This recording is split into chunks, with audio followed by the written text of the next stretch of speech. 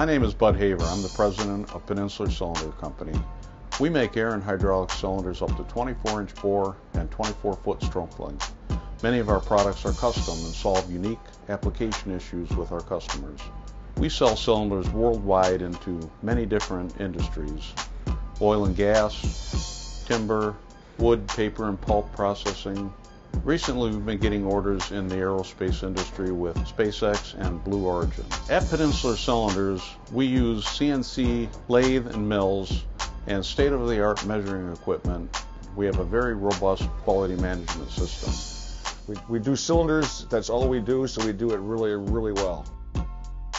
We can build custom cylinders to meet or exceed your requirements or make a superior replacement when somebody else's cylinder might fail. We will repair and fix and replace anybody's cylinder. We are dedicated to upgrading and repairing cylinders that don't measure up. We deliver in 3 to 5 days, which is kind of unheard of in our industry. So we have the quality inside people to get your orders straight, the part numbers straight, everything working right down the line. We do offer a 2-year warranty on new cylinders. We do repairs on all makes and models. The cylinders get disassembled, inspected, and evaluated. You'll receive a formal quote. Expedite services are available. We also do product improvement for troublesome applications. The feedback that we get from our distributor partners is that Peninsular Cylinders has the best customer service in the industry, hands down. A big part of that is because we make our customers feel like we are an extension of their team and we're not just another vendor.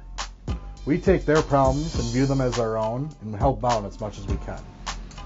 Building cylinders is just not a one-man show. If you don't start with something from the very beginning being right, it's just a domino effect. All right, so it's got to be right from the get-go.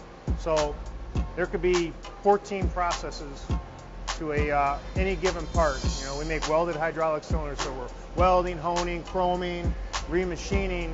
If any one of those processes or tolerances are off, it's not going to work. You know, the cylinder isn't going to last. Without any teamwork, any communication, that could never happen.